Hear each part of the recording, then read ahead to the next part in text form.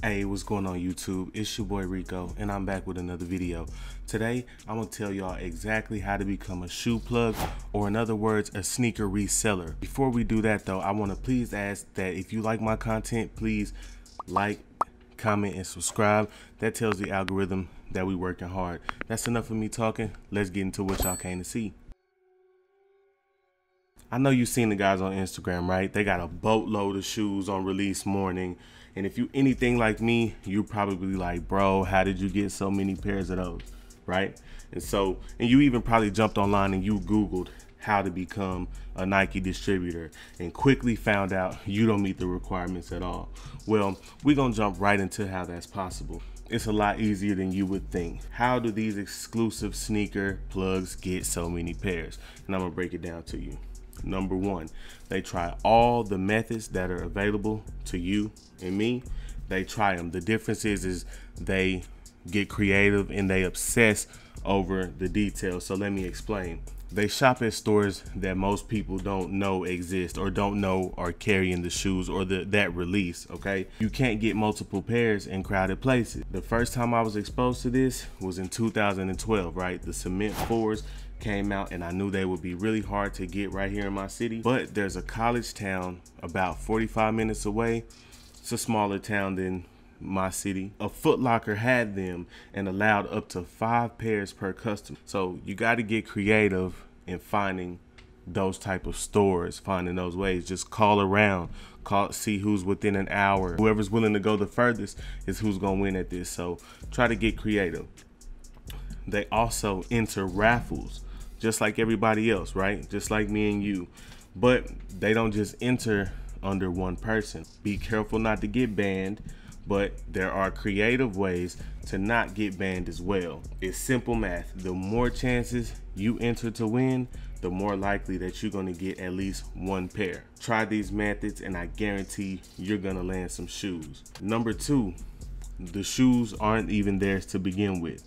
That's right. Now that might be the biggest buzzkill because, you know, we see that and we think, oh, so is it a facade? No, it's not a facade, but I've seen it. Some of these people who have a trunk full of shoes on release date, they're just really just flexing them on social media, and not all of them are theirs. Now, let me be clear, real clear. I'm not knocking it one bit. Number one, because they have to post those type of pictures to sell the shoes, right? Number two, just because they aren't theirs don't mean they aren't still making money from those pairs, right? What it simply means is this person works for the guy or girl that you and me want to become, right? Which is the sneaker plug. And let me explain. In this game, you really need a team because you could get 3 pairs by yourself. You can do that, but imagine if you and a couple of your friends or people you trust, I should say, your team got 3 pairs, right? Most likely the more people on your team, the more raffles you're winning now, right? The more pairs you're winning, the better you're selling, the more you're selling. And once again, this is all assuming that you have the money to start up. If you and your friends have the money to start up, then y'all can sort of go in together. This is another way that sneaker plugs become sneaker plugs. They know or are a store manager somewhere that stocks shoes, okay? Now let me explain. As you and your team start to find more and more stores people don't know about and start to win more and more raffles, right? Then these store managers and distributors, they start to recognize you, right? And naturally, you'll develop a relationship with them. Now, having relationships, just like anything else, will give you a major advantage in this game because you'll certainly be first in line. You'll be up to date on restocks and all sorts of things on the new releases, okay? So when you're plugged in, now you're getting a call first and saying, hey, I'm getting the Fire Red 4s, one of my favorite pairs, by the way. I'm getting the Fire Red 4s 2 weeks early. You want them? I can give you 5 pair, or I can sell you 5 pair for retail or whatever. And so that's how that usually works. Although anybody with a storefront can apply to be an official seller of Jordans and Yeezys, it's almost impossible for the average business to get approved.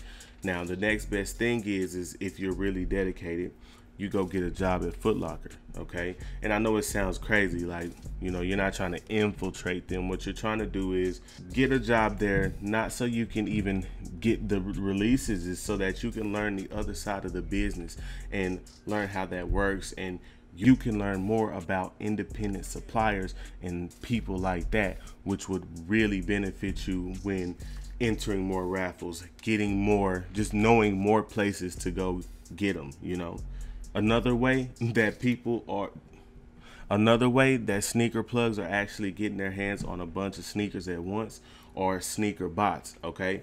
Now, what they are basically scripts or software that are designed to buy limited quantity items. So before sneaker bots were called that, they had a different name. It was for things that were coming out online with limited quantity, okay, to sort of ensure that a person would be able to get it before it sold out. So they use timers and all kinds of complicated technology to ensure that even if the Yeezys sell out in 3 minutes, somewhere in there when they sold out, they got you a pair. Now, here's the thing. Sometimes bots don't always work. They don't guarantee a 100% success rate. And honestly, once you see the price tag on some of them, the fact that it doesn't have a 100% success rate will probably be a deal breaker.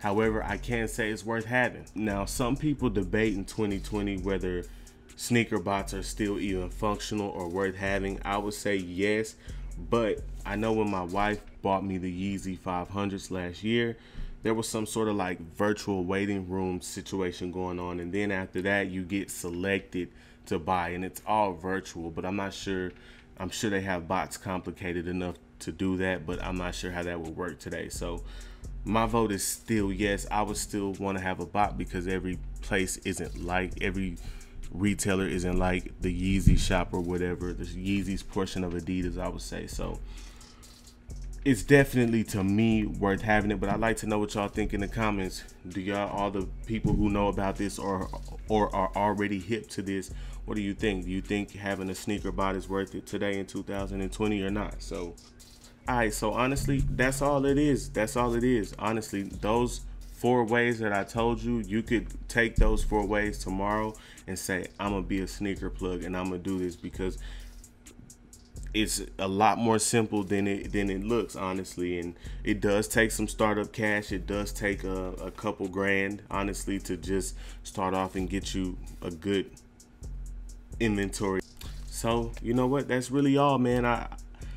I just wanted to drop those 4 things because those 4 things are things that me and you could do to become a sneaker plug. Now, of course, it's going to take the startup cash. Of course, honestly, it's going to take a couple thousand. But if you have a couple thousand and you're serious about doing this, then hey, you honestly only need 1,000. You can get in with 1,000, start you off with about 5 pair of shoes or whatever if you're getting them at retail. So with these 4 things, you should be able to jump in and become a shoe plug if you want. So like I said, get you a team. It's a lot more simple than you think, especially once you have a team. What it takes is dedication, a little luck, and consistency. But if you want to be a shoe plug, like I said, with these 4 things, you can definitely do that. So go out there and maximize all the opportunities and all the chances you have to obtain shoes, and I promise you, with consistency, you will start to land them. So like always, man, if you like my content, please don't hesitate to like, comment, and subscribe. That would mean the world to me. I'm out. Talk to me in the comments. Let's get it.